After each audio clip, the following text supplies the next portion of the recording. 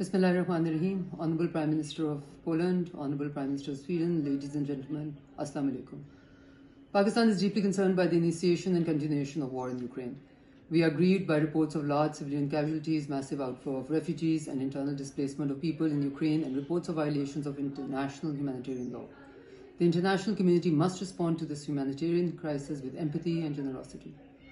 We support the several national and collective efforts underway to respond to this humanitarian crisis and the needs of the affected people.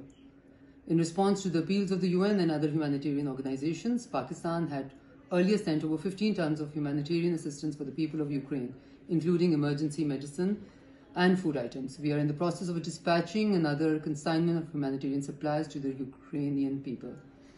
The Ukraine conflict has far-reaching implications for international security and world economy, with the developing countries hardest hit by the disruption in supply chains and the food and energy crisis.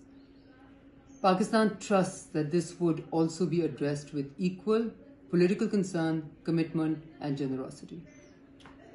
Pakistan continues to call for diplomacy and dialogue for an early negotiated end to the Ukraine conflict.